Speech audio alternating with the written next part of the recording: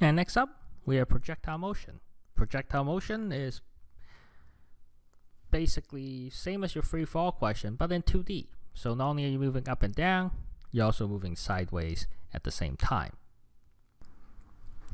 While this is a common enough occurrence to have things flying through the air, say the golf ball in this question, and it'd be nice to predict where things land, doing these kind of projectile motion problem also gets you used to thinking in multiple dimension, tracking your X and Y components, and knowing what to sub in at different spots, and not to get mixed up with all the more and more variables we're asking you to deal with. So it's going to be good practice leading into more complicated problems and being able to deal with them. And of course, once we have more and more variables and numbers to work with, good presentation is going to become more and more important so that you know which exactly number are you subbing into where. So let's start by making a quick sketch of the problem. So we're talking about that there's some green spot. If you don't know golf, the green is just a patch of different type of grass near where you try to get it in the hole. But somehow 70 meters behind that, and also 20 meters above that, is where the person is hitting the ball, because the green sits below the fairway where the person is hitting. Here you have the person who hits. Not the best drawing ever, but you know, hits with a certain initial velocity and a direction. As the ball flies through the air, it's going to go through projectile motion and go up and then eventually come down, and we're going to be so far away. That's what we're asked for. Before we get much further, gotta set a coordinate system. Let's set the initial y equals 0 and x equals 0 at the starting point, just to make things easier. And so I'll just put my positive x and y that way. With that, we can start defining some stuff. My positional vector to start with, it's going to be 0i plus 0j. And here I'm going to be again using my I and j notation.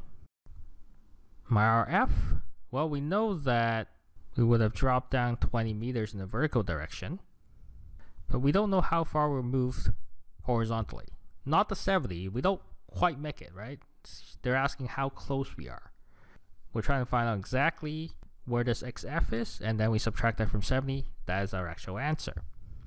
My original v, well, we have 20 meters per second, and then go 40 like that. So you can say and decompose into my I hat and j hat using sine and cosine, both positive because you're going forward and upwards.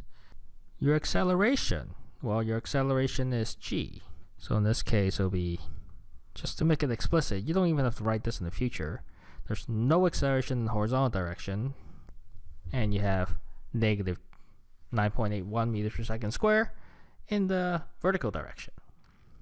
So we want to find xf, but we don't know anything about the final velocity, and we don't know the time. So chances are we will need to look at one of the components to find out my time, and then working back to get my xf. So this, we're making use of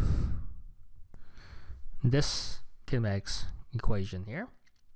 And we're going to start by just looking at all the things with j hat in it, because we know very well that your I hat and j hat doesn't mix. Very similar to when we did x and y separately. What this allows us to do is it allows us to solve for the time. But before we can get there, we notice again that we have delta t and delta t square. Have to use the quadratic formula. But before we can do that, we gotta make sure the whole thing equals 0. So we gotta shift this over, plus blah blah blah blah, which we're gonna keep.